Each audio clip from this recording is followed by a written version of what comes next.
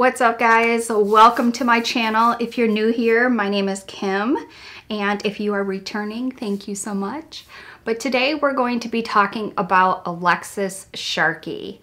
Now, this is an unsolved case. I don't typically do unsolved cases, nor do I particularly like unsolved cases. I like that closure, but for whatever reason, I don't know, I just felt compelled to tell this story about Alexis. I just find it so interesting, and it's kind of went stagnant for a little while until Alexis's story with the information that we have today. So Alexis went missing and made the headlines Black Friday or soon after Black Friday 2020, but Black Friday is when she was last heard from. She went missing after leaving her apartment in Texas, and the last person that she had communication with was her husband, who we'll talk about. His name is Tom. Alexis was a very liked person from all standards that I've seen. Alexis was a Instagram influencer. She had about 20,000 followers,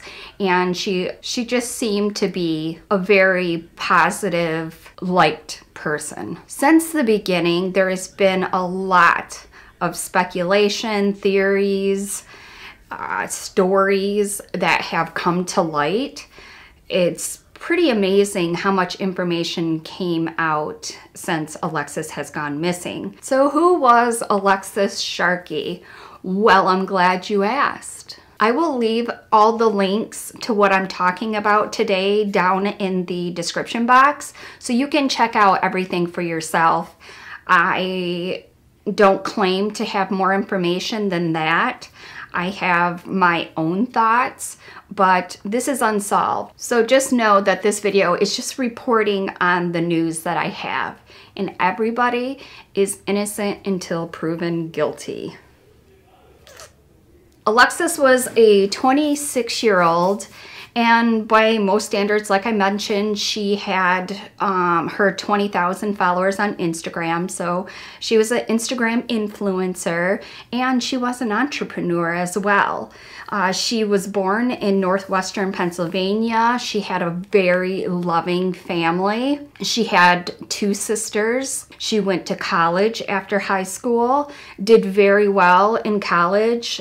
She was in their biology program. Alexis was the full package. She was beautiful, she was smart, she was likable. After college, she decided to work at a bar called Twin Peaks. It was kind of her in-between jobs. But by having this job, she had this freedom to travel, and Alexis loved to travel. She was very adventurous. She would document her travels on Instagram. She seemed to have a very interesting life. She then started working for a company called Monat, where she was selling natural hair care products.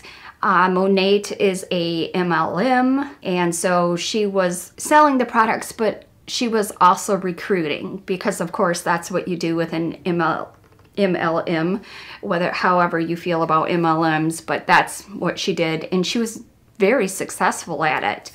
She seemed to be on the rise of the ranks. And then she meets a guy named Tom Sharkey in 2019. She was introduced to Tom from a friend that she had worked with at the bar Twin Peaks. The story of Tom is kind of a mystery. You know, like, what does Tom do for a living? What type of person he was? I know that there's been some reports that he had been married before and divorced. He had grown children, but Alexis and Tom did not have any children together. The public opinion on Tom has not been very positive. In fact, he himself has said that he is getting death threats. So I don't think things are going very well for Tom now, but he is still a mystery. Looking at the pictures from Instagram, they look like a happy couple going on road trips and just warm embraces. They looked like they were truly in love. Tom was very muscular and tall. He was several years older than Alexis. In fact, She was 26, he was 49, so about a 23-year age gap. Alexis and Tom end up getting married, and then they move to Houston, Texas in January of 2020, and that's where they moved into their new apartment. So jumping forward to Thanksgiving 2020, Tom, her husband, states that they had a Thanksgiving breakfast, which has raised a lot of eyebrows, because what is a Thanksgiving breakfast? Is this a thing? Like, it sounds good. I'm a foodie, so that sounds amazing. Have a Thanksgiving breakfast and then have a Thanksgiving dinner. But a lot of people are challenging his statement that they had a breakfast Thanksgiving, because it's just not heard of. It's not common. But people do different things. I don't know. Maybe they did share a meal. Maybe it was just a bowl of cereal, but they called it Thanksgiving breakfast. Or at least in Tom's eyes, it was a Thanksgiving breakfast. It doesn't make sense to me, but that's what he claims. They would not spend Thanksgiving, though, together. Alexis had made plans with her friend. Her name is Tanya Ricardo, and she ended up spending Thanksgiving with her and her family, and that's exactly what she did. Alexis and Tanya met through an app, which is Bumble BFF. I'd never heard of Bumble BFF before, but apparently it's an app. It's not a dating app. It's not a app. It's just an app, a platonic app to meet friends. Alexis was new to the area, so she used this app to connect with other people. And I bet that was good for her business as well, because that's what she does. She recruits people. Not saying that she went into it with that, but you know, just an added incentive. Tanya only had very nice things to say about Alexis, that she was fun, she was outgoing, she was easy to get along with. It appeared as Tanya and Alexis were getting quite close as best friends. So Alexis spends Thanksgiving with Tanya and not Tom. The day went well, but on Black Friday, it was radio silence from Alexis. This is not typical for Alexis. She was a big influencer, and part of her job was to show off the products. Black Friday, a big shopping day, for her to just go silent is a missed opportunity. Now, she was active until 6 p.m., but after 6 p.m. is when she went quiet. Tanya, her friend, noticed that Friday night. While Tanya was talking to her until 6 p.m., they were making plans for Saturday. They were going to have a girls' movie night or movie day, you know, because it was supposed to be a rainy day. So they're like, let's just all get together, have some wine, watch movies. Fun. Sounds like a lot of fun to me. Now, during this time, Tanya is, you know, a little bit like, I wonder why she's not responding on that Friday night into Saturday morning.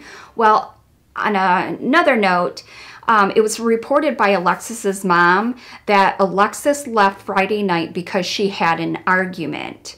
No details about the argument, no details about who she was arguing with, but that there was just an argument. Tom says that there was not an argument with him. He told reporters, and he's making it very public. Tom says there was not an argument, at least not with him, but he told her she wasn't going to drive under the influence. He said it wasn't an argument. She understood me and I understood her. And then Alexis left the house that Friday. He doesn't know where she's going, who she's going with. She just left.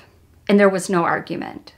Like, wouldn't a casual person just say, hey, you know, who are you going out with? Or, you know, you're kind of drunk. Are you okay? Or no, he has no information.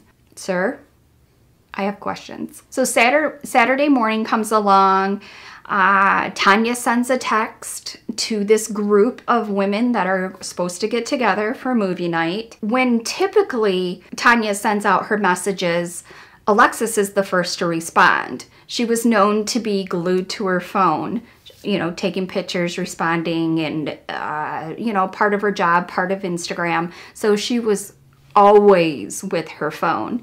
And Tanya was surprised that she did not respond. So I don't know if Alexis is anything like me, but if I decide last minute I don't want to do something, then, you know, I can flake. Like, I tried to respond and say, hey, you know, I'm just not feeling good or whatever it is. But when Alexis made plans, she always followed through with her plans. She wasn't one to cancel. She wasn't one to flake. And so it was concerning very early for Tanya. Right. She moved here in January, and we met, I mean, within weeks of her moving here. I was kind of looking for a new group of friends, and I brought this group of friends together, and she showed up to this dinner. And since that day, I mean, she's just been part of our circle. She seemed bubbly and full of life to me. I didn't know her. How would you describe her? Exactly like you did. She was always happy, always had a smile on her face. A lot of people looked up to her. She was just very, very positive, always very knowledgeable, knew a lot about what was going on, loved being an influencer, as you can see, and sharing, you know, tips and tricks about makeup and hair and fashion. If we needed her for anything to do with that, she was the girl to go to, for sure. How did you meet her? We actually met on Bumble BFF. She was looking for friends when you met her. Yeah, she was looking for friends, and she definitely found people that really, really loved her, truly. And so kind of when was the last time you talked to her? She was actually at my house on Thanksgiving. We spent Thanksgiving together with my family. And then we had made plans Friday to get together Saturday, because it was raining. We were going to watch movies all day. And the last time I spoke to her was Friday around 6 o'clock was when my last text message was sent to her. PM. And did it go unresponded? Did you hear from her? That was period the end. Okay. You thought everything was okay. Yeah, I thought everything was fine. And then the next morning I woke up really early. I sent a text to the group of girls. We have a shared chat, and said, who's coming over, you know, movie day or whatever. Alexis would have been the first person to respond. I mean, if I'm going to jail, Alexis is the first person I'm calling or texting, because I know she's going to answer within seconds. So I started getting a little concerned, and I said, this isn't normal. And so all the girls kind of got together, and we were like, okay, well, when was the last time you talked to her? You know, when was the last time you talked to her? And they all said around 6 p.m. Friday. And what was that conversation about, the last text message you sent her? The last conversation I had with her, she was asking me what I was doing Friday night. And I said, well, my mom's in town from Mexico, so I'm going to stay home with her. And then we said, okay, love you, whatever. And that was it. So all the friends are meeting at Tanya's house as they had planned. And they're like growing concerned because she's not answering to anybody. So they decide to get in the car and go to Tanya's house just to make sure she's okay. I hope my friends do that for me. I don't have any friends, but if I had friends, I would hope that they would do that for me. They banged on the door several times. Alexis was a no-show. Tom was a no-show. Nobody was answering the door. They were growing concerned as the hours passed. Apparently, Tanya waited outside for a bit just to see if either of them, Tom or Alexis, would come home or they'd come home together. So she waited outside a couple hours. She was that concerned. And mind you, in this time, there's no social media either. They're constantly checking that. And during this time, she's contemplating, do I call her mom? Do I call her mom? She just wasn't sure if she should give her a call if it's nothing, if they just left and went somewhere. And so she just waited. And then just a quick side note, there still hasn't been any reports that I could find that says where Tom was during this time.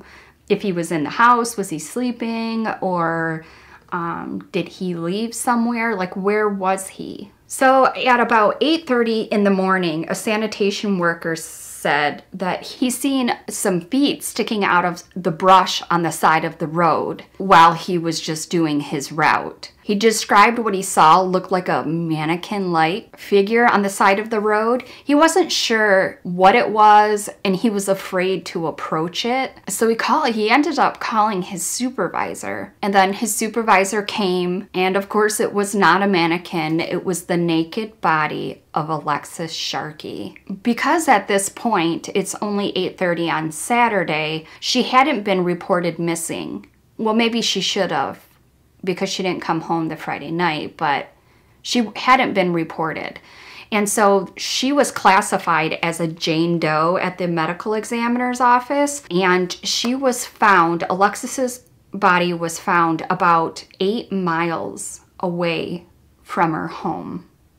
And it's a straight shot from her apartment to this place. The medical examiner believes that she was dumped there the evening prior her body was found. Saturday, later on in the evening, they don't know that Alexis has been found because she's classified as a Jane Doe. So Saturday evening, Tanya and Tom, because they're now connected, end up calling Alexis's mom to see if she's heard anything from her, and that she had been missing for 24 hours at this point. Alexis's mom is the one that ended up calling the police. She lives in Pennsylvania, and she ends up calling the police. So she's reported missing. It's Saturday. Now it's Sunday, okay? Nothing has came up. Tom decides that he's going to go to the medical examiner's office because apparently he saw on the news reports that a girl that was found and they classified as a Jane Doe. So he was just checking to see if it was Alexis. So I'm trying to envision this in my head, right? How did this go? Tom sees this news report, he grabs his keys, Googles the address to the medical examiner's office, and asks to see the body? I mean, he walks up to the front desk and says, "You have a lady here? My wife's missing?" I mean, I don't know how that conversation, I'm just trying to wrap my brain around that. It's just bizarre. Me, I would be holding on to hope, but everybody's different. Everybody reacts different. In my mind, I would probably have called maybe just to say, hey, you know, I don't know. Anyways, okay, so now are some rumors. And of course you can't believe everything that you hear. There was some reports that Alexis was not happy in the marriage and she was considering divorce. Tom denies any claims, but says that Alexis was not happy. And he has a direct quote where he said, "She wasn't happy. She was stressed. I would cuddle her to try to make her strong. She was an amazing woman. My wife was an amazing woman. She really was. There's always other sides to everything. I was the one cuddling her. I was building her back up. I don't need to set the record straight. I'll let it play out the way it is. I know what my life was with my wife." In my opinion, allegedly, off the record, in my own words, don't sue me, it's just fucking weird. I don't know. I don't know how people act. It's just weird to me. I cuddled her to make her stronger. I was the one holding and cuddling her to make her stronger. I'm not a touchy-feely person, but that just sounds weird. When did cuddling ever solve anybody's problems? Maybe a short term, but long term is another story. So it could be innocent. It just sounds weird. Innocent until proven guilty, am I right? Okay, let's move on. So more allegations were made from Alexis's friends that said Alexis had been in an argument with Tom and he had choked her in the past. She expressed concern. Apparently he had choked her to the point where she passed out on the bathroom floor. That's super scary. Wow. Wow, wow, wow. So in the beginning, reporters are asking Alexis's mom what she thought about Tom. And she was very poised and almost downright a sweetheart. She says she was going to let the cops do what the cops do and she was staying in contact with Tom, and Tom was cooperating within the investigation. Well, since then, he stopped cooperating. Alexis's mom had to fight to get her body back home so she could bury her freaking daughter. Tom had primary custody as being the husband and just wasn't doing anything. This poor lady just wants to bury her daughter, and Tom's over here twiddling his frickin' thumbs. She finally did get her daughter back to be able to plan a funeral and bury her daughter. The medical examiner's office actually had to help her mother, Alexis's mother, to change the next of kin so that she could get her transferred back so she could be buried with her family. I didn't think I was going to get her, and I actually given up hope when all of a sudden the forensics lab called me. Alexis Sharkey's mom says she didn't think she'd get to see her daughter again as 1 week turned into 2 with no ability to plan a funeral. Lexi's husband, Thomas Sharkey, was listed as next of kin. As her husband, he would have primary custody of what happened with her. And he had said all along that he was willing to let her come home. Stacy Robinault wanted to bring her daughter home for a funeral in her hometown in Pennsylvania. Lexi had only lived in Houston for about a year, but she couldn't do anything without next of kin approval, and she says Tom stopped cooperating. It just was a very strange, I'd almost call it fight to get her. Tom Sharkey hasn't responded to Fox 26's interview requests. After 2 weeks with no action from Tom, the medical examiner changed next of kin custody to Lexi's mom, and on Friday they finally had a viewing. So by now, the autopsy has been completed, and it came back that Alexis's death is ruled as a homicide, and it was due to strangulation.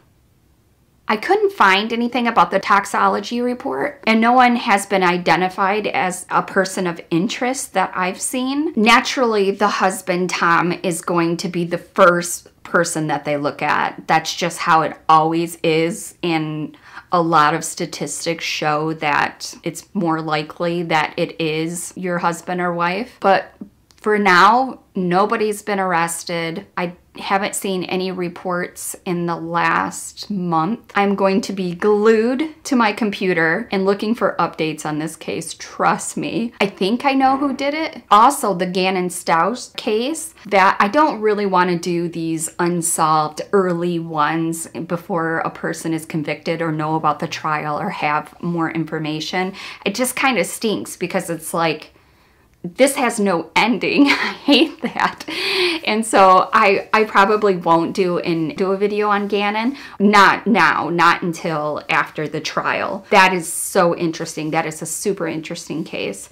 So I'll do a video once that trial ends, but I will keep you up to date on Alexis just because I'm so invested now. I'll leave the hotline number below in the comments if you have any information. Please report it. There was some reports that Alexis had some mushrooms in her place that she does microdosing. She went to school for biology. I don't know. I think she likes that herbal, natural, whatever. I don't honestly think that has anything to do with it. I mean, it may have something to do with it if Tom wasn't microdosing and he flipped out on drugs. It could be. I don't know. But I don't see. It was definitely a homicide. It had nothing to do with drugs. But I am curious of what her toxicology came back, because Tom claimed that she left intoxicated.